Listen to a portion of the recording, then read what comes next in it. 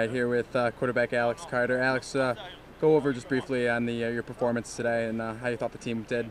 You know, I think we did a good job. I think we came out a little bit flat as an offense in the first half, but once we got in the locker room and got ourselves riled up again, I think our second half was a lot better. So, what did Coach say to you in the locker room to get you guys kind of fired up? You came out in the first or second play, and scored right off the bat. You know, he just said that this is going to happen in games all the time. You know, we're going to come out, we're not going to have a great half, and we just got to find out if it's within ourselves that we can fight this adversity and come back and still have a strong half, and we kind of prove that to us today. So, how excited are you to start focusing on Michigan State and start learning some of their plays or learning their defense instead of going up against your first team defense every day? Yeah, it's good. You know, it's nice to start hitting some other people for once. You know, I mean, especially as far as you know, breaking them down, and just that competitive atmosphere is a lot thicker now that we're not playing our own guys. So, when I talked to you before on media day, you said that your high school you ran like a triple option and didn't have many passing attempts.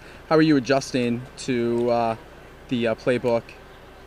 You know, I like it. You know, obviously it's a complex system. Coach Cuba's always been known for that. But you know, I think I've done an all right job as far as adjusting myself and my style into this offense. And but yeah, I know what you're saying. Yeah, I mean, we definitely have a togetherness. You know, not just with the receivers, but with the O linemen and the running backs. You know, I feel like we're all just kind of we're a good group out there together, and we have fun. So I think that's one of the most important.